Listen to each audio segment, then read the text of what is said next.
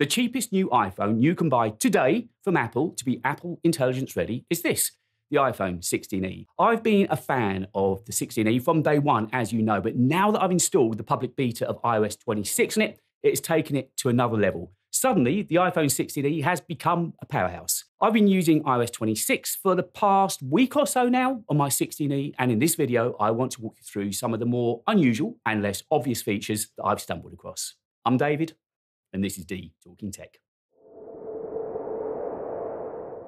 A lot of you watching this video, I know from the comments on previous videos, I know have bought the 16e, and you know firsthand what a great phone it is. And for all of those folks out there saying it's just an overpriced parts bin, think again. The battery will easily see me through a day and a half, and the C1 modem has meant that call quality has improved too. And because it's got the A18 chip inside, it is Apple Intelligence ready. And now with iOS 26 installed, that finally means something, as you'll find out later on. As I said, I'm not interested in covering all the headline features of the new OS. You'll know about those already. But before we get started on my top new features, first my thoughts on liquid glass. I like it. The thing is, it's subtle. It didn't hit me in the face, and I really like that. It is subtle, and the main thing is it seems just to somehow create more screen real estate. It somehow opens everything up. But if it's not for you, then you can almost get rid of it by going to Settings, Accessibility, Display and Text Size, Reduce Transparency. But the overall UI of iOS 26 is clean, minimal, functional. It's very me. Apple's played a winner with it. And the best way I can pay it a compliment is by saying that it immediately makes iOS 18 look old and outdated. Right, let's get on to the good stuff and check out some new features that I've come across in iOS 26 over the past few days that I've been using it.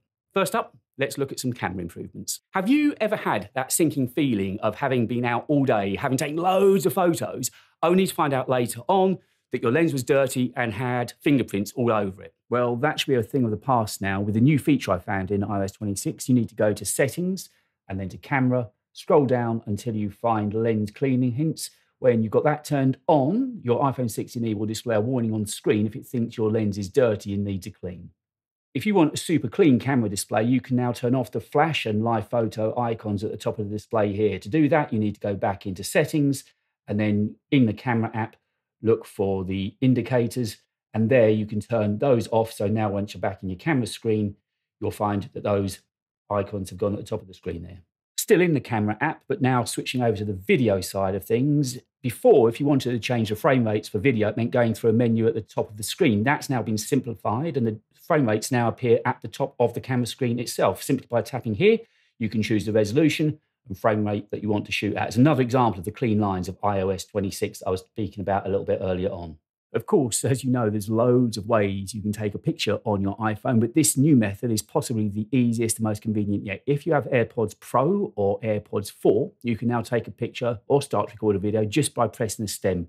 You need to go into your AirPods, then scroll down to the new function camera remote. There you can obviously turn them off, have them set for press once or press and hold. I think probably press once is the easiest. It's going to be super simple now to set up and quickly take a picture.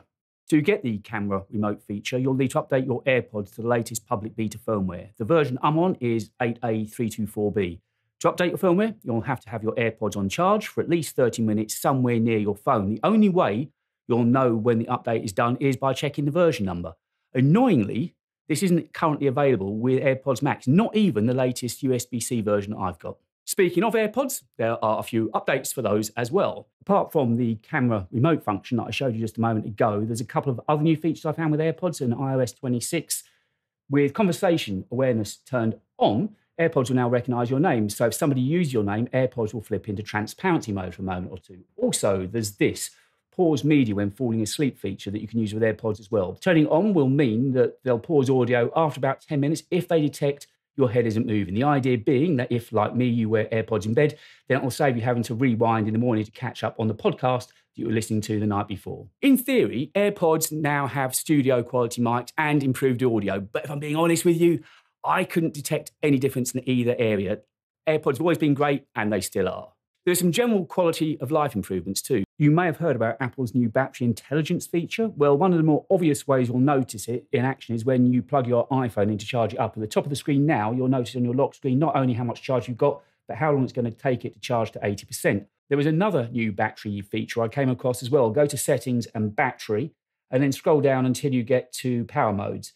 And in power mode, you can now turn on adaptive power.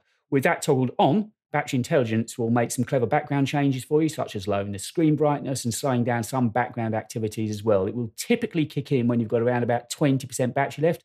That said, the battery life on the iPhone 16e has been brilliant.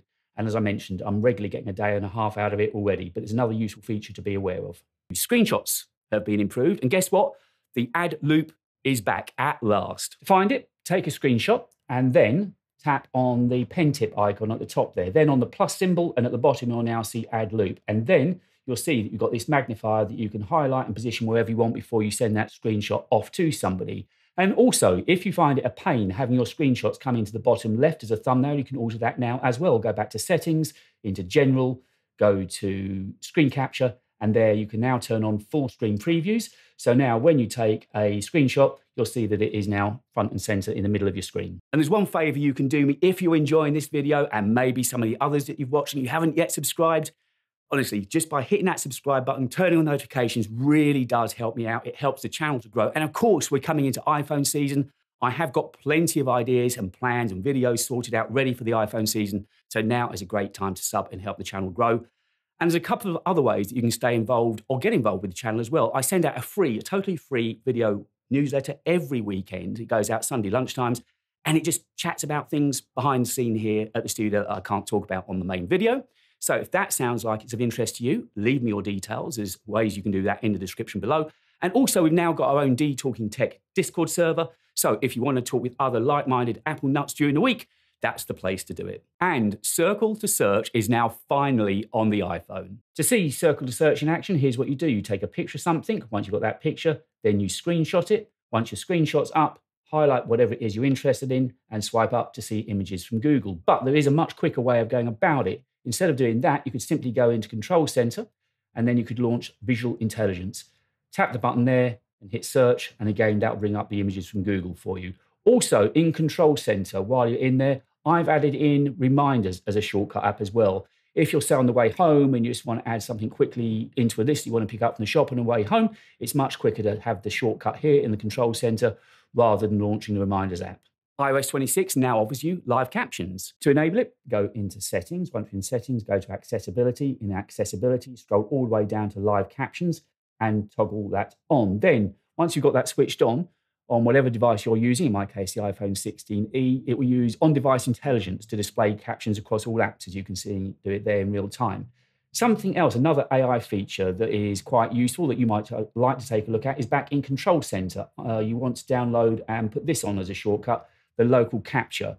As I say, you'll need to add it in your Control Center, but once you've done that, you can tap it at any time during a FaceTime call or a Zoom call, and it will record the call's video and audio, and at the end of that, it'll put it into your Files app or Downloads or wherever you've asked it to go. Live translation is also now part of the Messages app too, as Apple Intelligence just quietly and seamlessly spreads through everything you do on your iPhone. There's been some improvements to the phone app as well. I'm sure, like you, these days, I'm really cautious about answering any calls from numbers that I don't recognize. Well, now iOS 26 has thought about that, and it's going to do some of the work for you. If you go into Settings, Apps, and Phone, and in the Phone app, you can now scroll down to this new section, which is the Screen Unknown Callers. There, you can choose to either have the call answered and put in your missed calls. You can go in to ask them why they're calling, or the last option is the silence, which will silence their call altogether. In the Phone app also, you'll notice this other new box called Detect Call Waiting.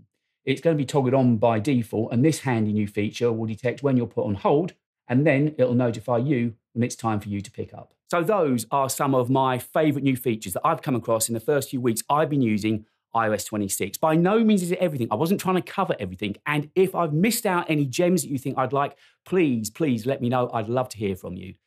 But hopefully this rundown will have given you a taste of how good iOS 26 is and how it's taken this £600 iPhone 16e to another level. And if you've enjoyed this video, then I think you might like this one as well, where I chat about why the 16e and the iPad mini make such a great pair.